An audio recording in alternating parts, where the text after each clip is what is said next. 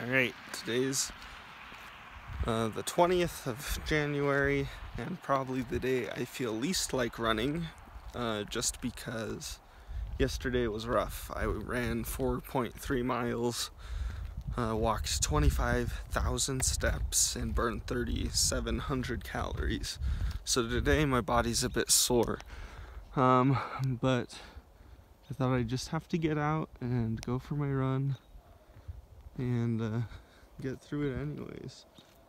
I'm pretty tired, but the views are good enough. Lots of colors, a pretty sunset. But I'm just out here.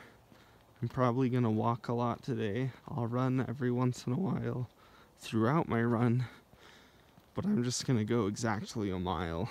I don't want to be out here any longer than I have to be, just because I'm so sore. My arms are sore, legs are sore, everything's sore. But I know I need to keep my streak and get out. And so far on this trip, I feel like I've eaten pretty healthy.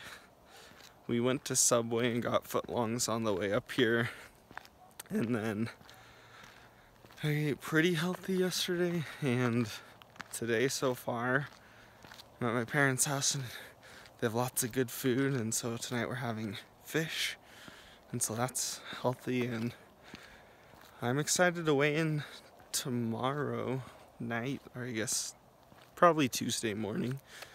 But I'm just gonna keep on keeping on. Nothing special today, just getting in the mile. Some days you can run 5-6 miles.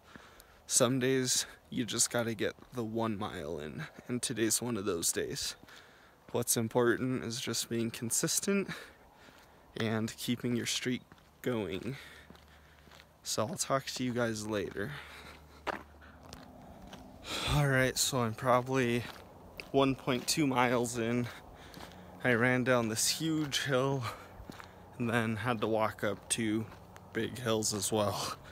Now I'm on the downhill stretch back toward home. Didn't plan on going this far, but I'll probably run the rest of the way down the hill. I've run a bit of the run except for the uphill parts, and so that's been good, got my heart rate up, and then just walking up those big hills got my heart rate up. I tried to walk at a brisk pace, but I'm headed back home and glad to almost be there. I'm ready to be done for the day.